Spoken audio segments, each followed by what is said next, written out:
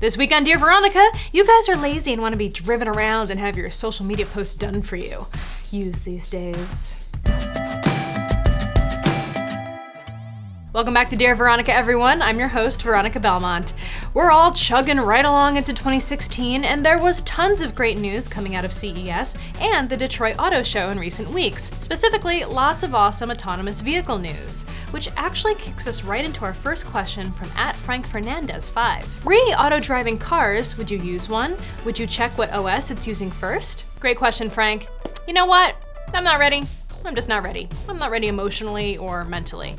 I think the technology is absolutely wonderful, and I think it will save hundreds of thousands of lives in the future, make traveling and commuting an absolute pleasure, and hopefully make it so there are fewer cars in general on the roads. But we're not quite there yet.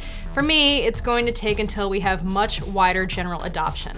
If the majority of cars are automated, then we begin to cut out the issue of human error, and autonomous cars will be able to react and respond to their brethren much more easily than human-driven vehicles. But there are still so many issues that need to be worked through. Ford, for example, is doing research on how autonomous cars will operate under snow conditions when the typical cues the car would need to function, like road lines, are covered by snow and ice. So many unknowns. As for the OS, that's not something I'm thinking about a ton right now. We can make the obvious assumptions that the big players like Google, Apple, and Uber will have their own proprietary systems in place.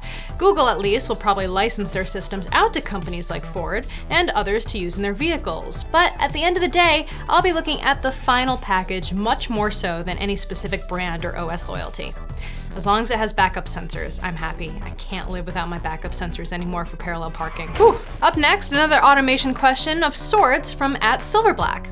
What is the best all-purpose app to post to all my social media outlets? There are tons of them out there, from Hootsuite to Sprout Social. I've tried a lot of them, but one I've finally landed on that I'm totally in love with is Buffer. I mean, they all kind of do the same thing, but Buffer has this fantastic tool called Pablo that lets you create beautiful images with text. Now, it sounds like a small thing, but they really go a long way in getting people's attention in a timeline. You can change the background image, upload your own, and even do a nice artistic blur. Ooh.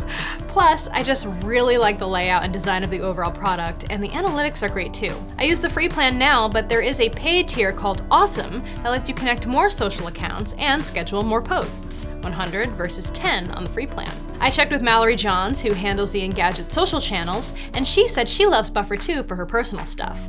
For work, they use Social Flow, which probably has more features than the average user needs. Finally today, I thought it would be fun to end on a poll. We have a question from Mosin. I have an Xbox One and I don't know what game to get. Halo 5 Guardians, Black Ops 3, or Rainbow Six Siege, since they're all about shooting and combat. This is tough for me because I don't play any of these. How come no one is asking me any questions about Fallout 4? I'm 95 hours in. Surely you want to know about my settlement building strategies, right?